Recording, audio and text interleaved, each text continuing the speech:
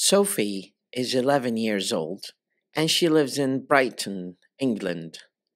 She usually gets up at a quarter to 8. She has a shower, gets dressed, and then she brushes her teeth. After that, she goes downstairs and has breakfast. For breakfast, she usually has milk, a toast, and or orange juice. Then she brushes her teeth again because she likes them white and healthy.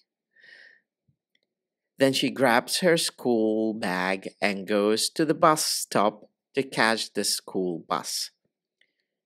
Classes start at 8:30 and finish at 4:30. She usually has lunch at the school canteen with her schoolmates at about 12 o'clock. Her best friend Amy and Sophie always sit next to her at lunch. After school, she returns home and does her homework.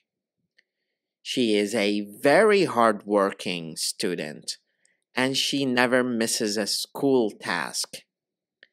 After homework, she usually listens to music and watches TV a bit.